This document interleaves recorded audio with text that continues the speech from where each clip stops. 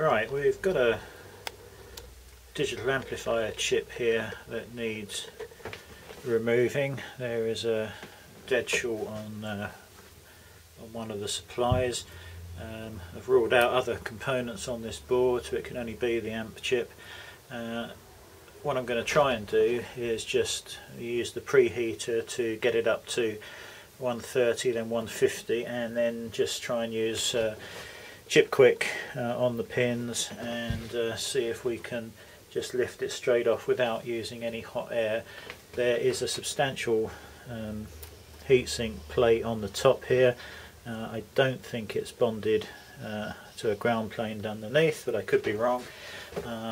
We'll try and get the Chipquik up to temperature and lift it off that way.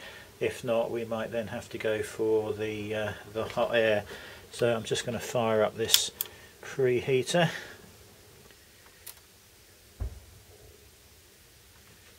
Which may not actually be plugged in. Hang on a sec.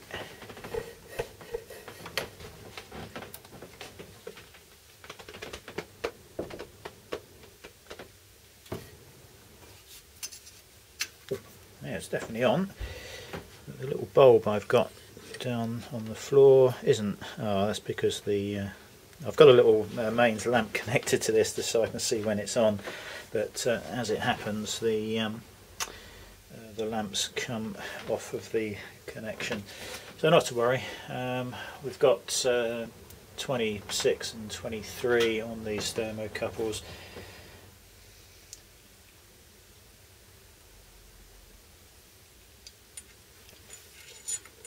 Just adjust that one a bit better, that's it.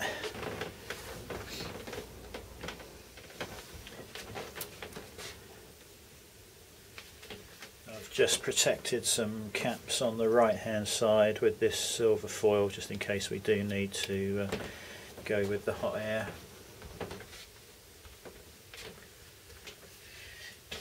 You'll recall the setup, I haven't changed any of this yet.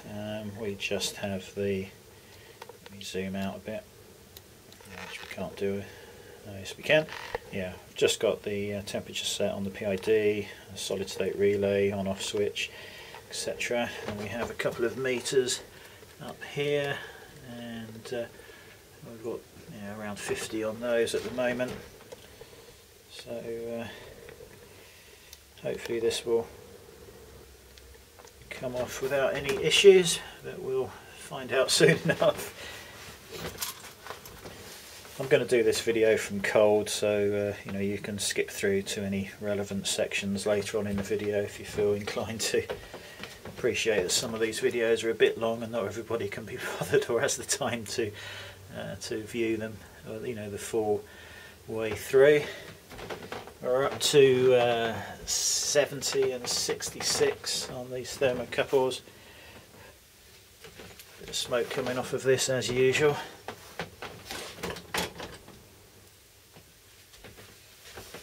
I must make up some sort of extraction system. I think that will be the next project. I did talk about this previously, I haven't got around to doing it yet.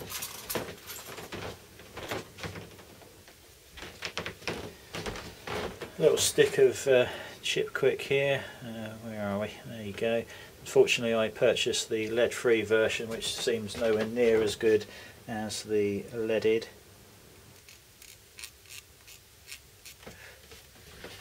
Right, we're up to 87 and 84. All I've done is use the fibre pen just to clean these pins off a fraction.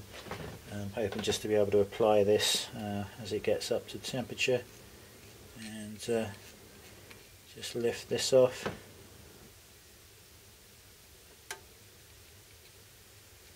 But we'll see.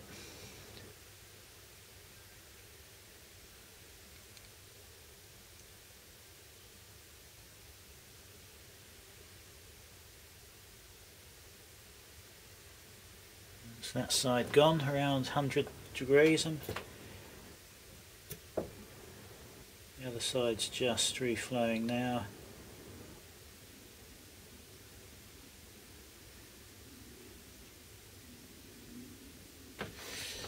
Whether that will lift off or not at this point, I don't know.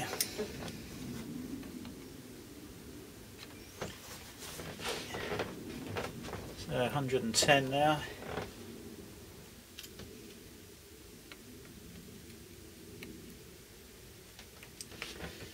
This could have a ground plane underneath. I should have looked up the chip number probably prior to doing this and just had a look at the specs. So we might need to get the hot air onto this when it's up to temperature anyway.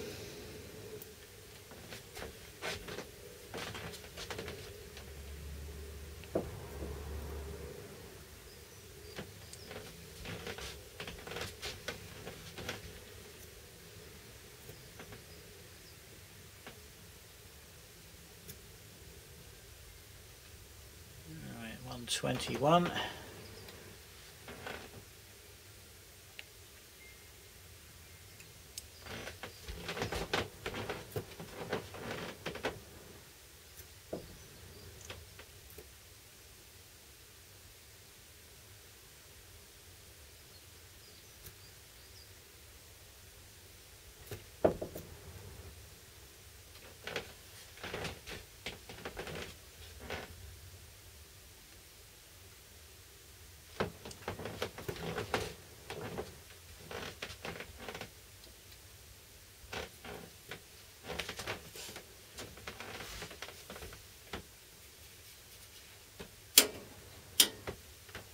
Put the cooling fans on.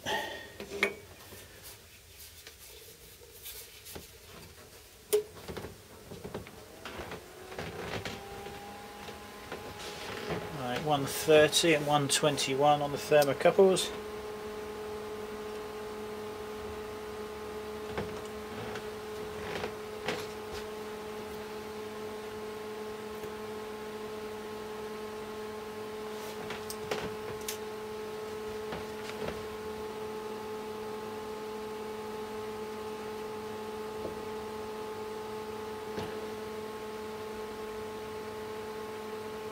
Making sure we've got that all over the pins properly.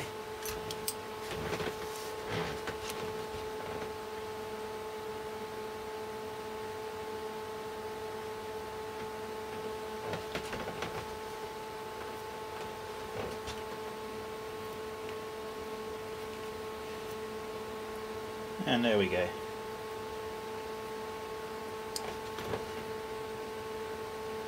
I'm just going to turn the heating off and we'll see if we can just well, actually I was going to try and wick this off on the preheater, but I'm actually not going to bother with that. I'm going to do this on the bench the other side.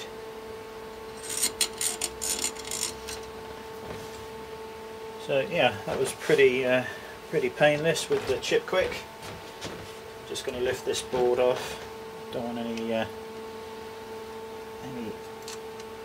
excess heat in this, so we're just going to lift that off. I'll just show that to you, hopefully, if this will focus. Let me just zoom out. So that was a, where are we? Yeah, fairly substantial chip removed. Just got to get the Chipquik off. No other components disturbed, so yeah, that was a good removal. Hopefully the short will now be gone and we just need to replace the IC. Alright, catch you later.